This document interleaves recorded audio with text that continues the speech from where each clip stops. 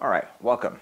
So today I'm here to just talk a little bit about the reasons why I personally did not enjoy as much as I was waiting for it. I was so excited. I even watched the preview release that they had on HBO Max, which was like 30 minutes of introducing all the cast, and you see people on live stream having questions, even original Wonder Woman showing up. Like amazing, everything was so great. I still didn't enjoy the movie. I had so much expectation. Maybe my expectations were way too high. Maybe the previous movie just had so much to give. Like they did such an amazing job with the first movie that I was expecting so much more than what they actually give us. And whether it's my fault or the fault of, I don't know. Anyway, it doesn't matter. So let's go ahead and start the movie. And as you guys can see, I am paying for the movie.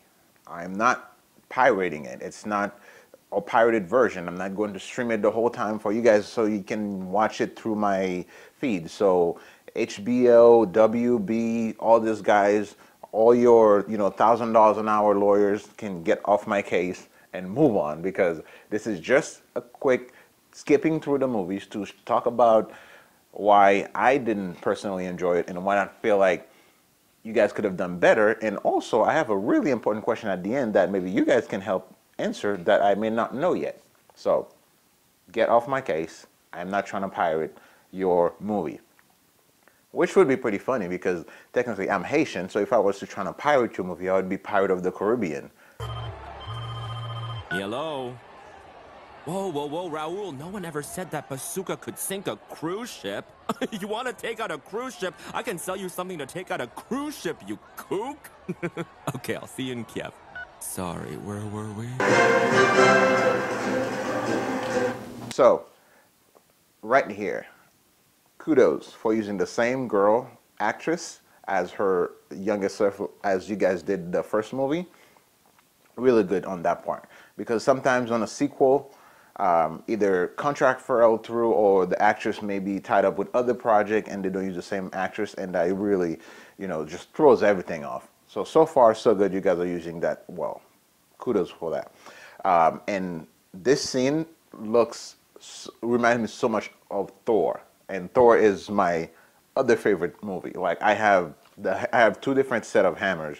Now, in the last movie, they show you a little bit about her past, but she kind of grew up very quickly. They showed you like 2 or 3 scenes of her growing up, and then boom, she was on the field training and full-size person, kicking ass and taking names and all that.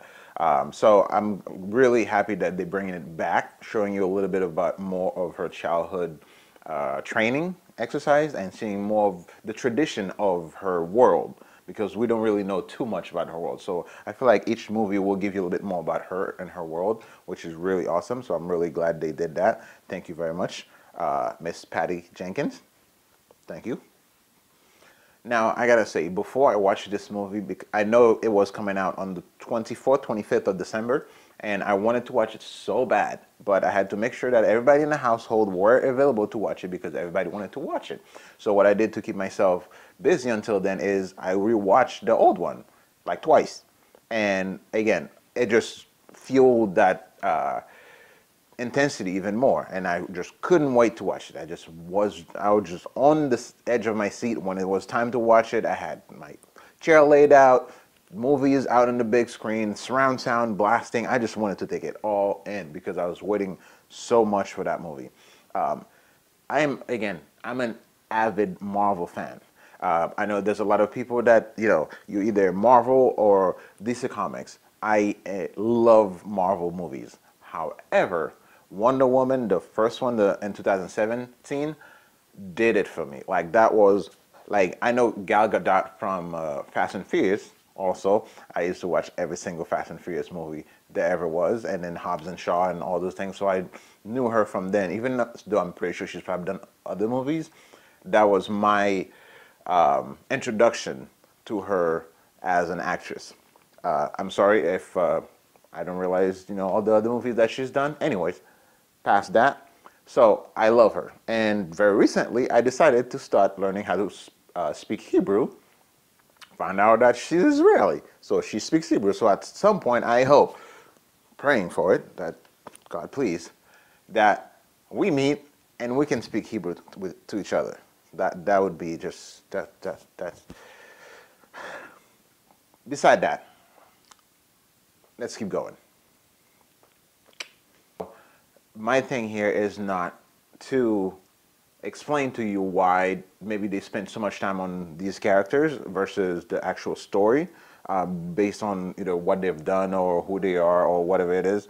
That is not important, because at the end of the day, if the person watching the movie doesn't know any of those characters from any past or thing that they've done, if they're not playing the part, if they're not playing the role well enough, then they did not need to be there. They did not need to have that much screen time. The scene dragged on too damn long. You see how painful that was for you to listen to me just saying that? Now imagine watching the movie. And for me, the first thing that I thought about when that happened is that who was the editor? Now, my brother-in-law, who is way more involved in movies, said, no, it's not the editor, it would be the director. So, since the movie was already not going so great, I was like, well, I got nothing to lose but to find out. So, I decided I'll do that. So, I go on here and I say, Wonder Woman 1984 director. Boom, that comes up, Patty Jenkins. Okay, so I was like, okay, Wonder Woman 2017.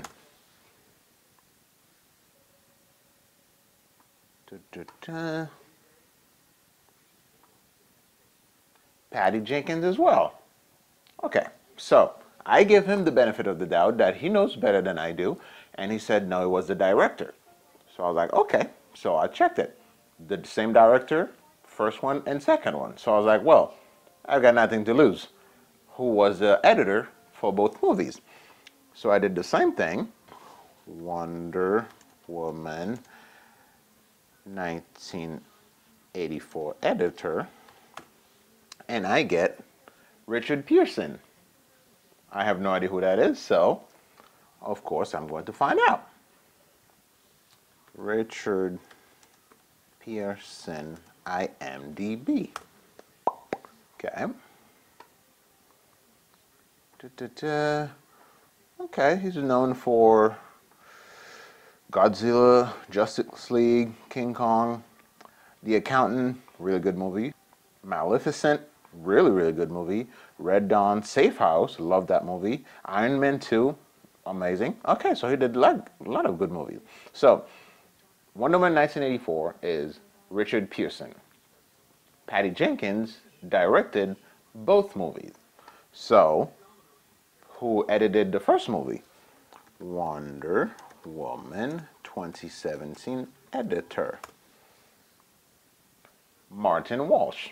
Why would a movie that did so great with everything that they had, why would they change anything, especially the editor? Because Martin Walsh, which again, I am IMDb, I'll do just as much work as you can do for yourself and see what I'm talking about.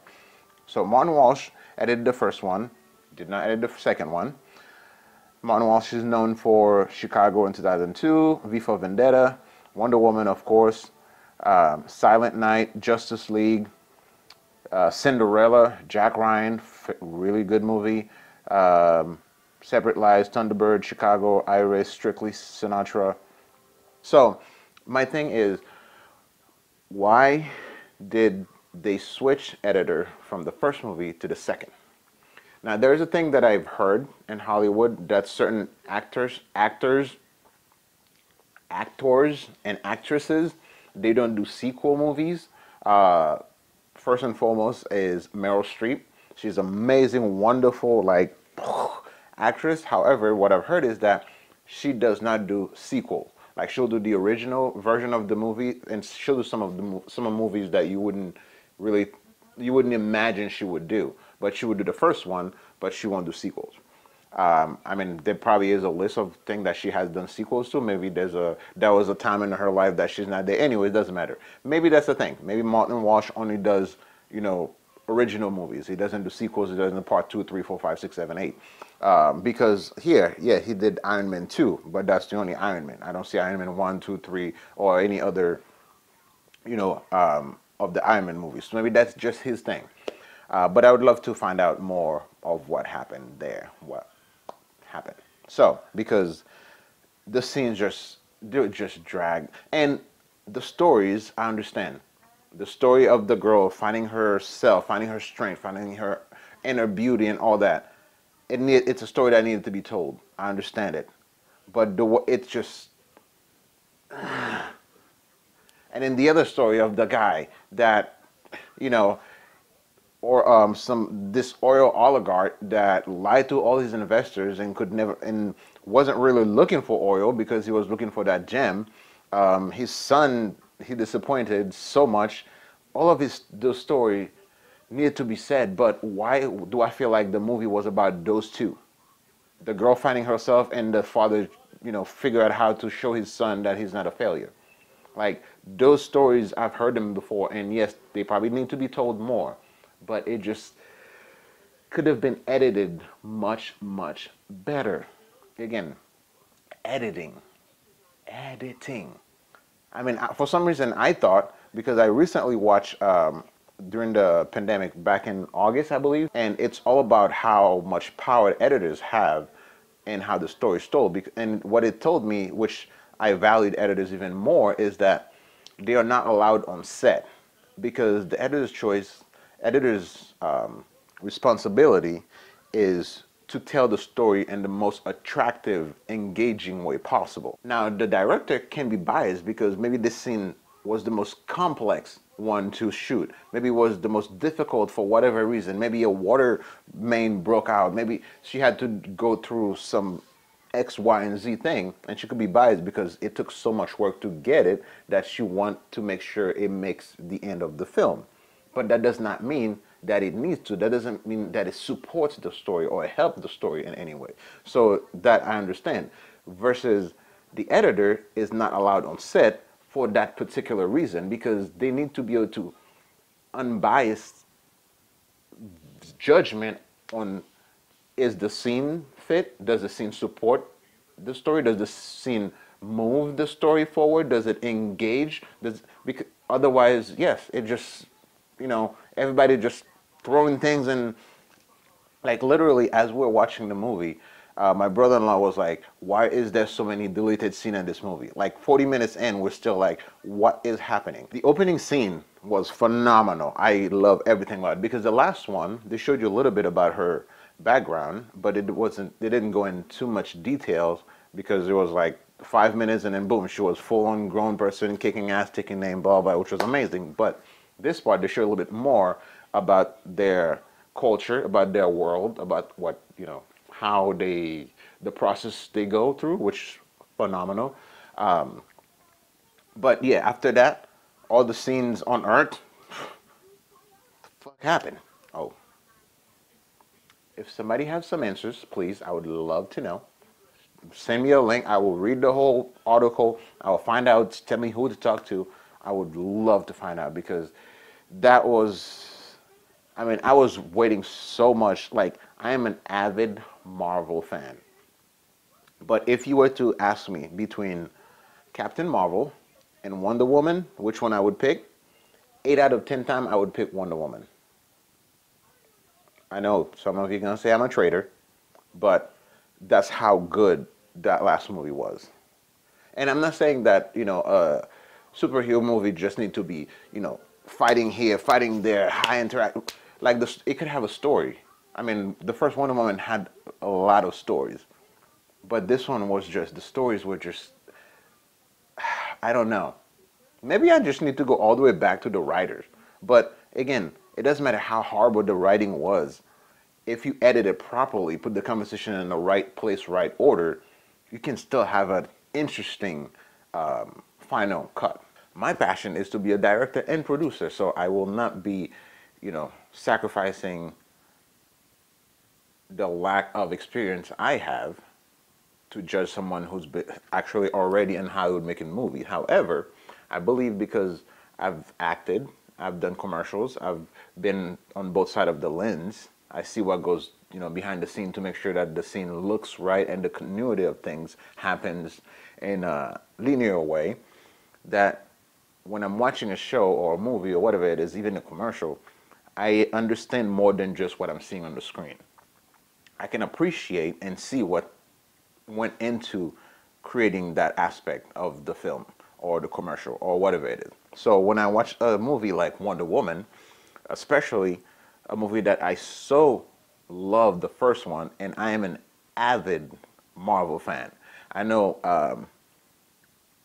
MCU and DCU are not the same thing. A lot of people, it's like a battle. Are you a DCU fan or you an MCU fan? Whatever it is, they make great stuff. I also know that when it comes to budget, Marvel has a little bit more, in the pocket than DC Comics have, but nevertheless, they still show us, they still make our heroes come to reality. In which case, hats off to both of you guys.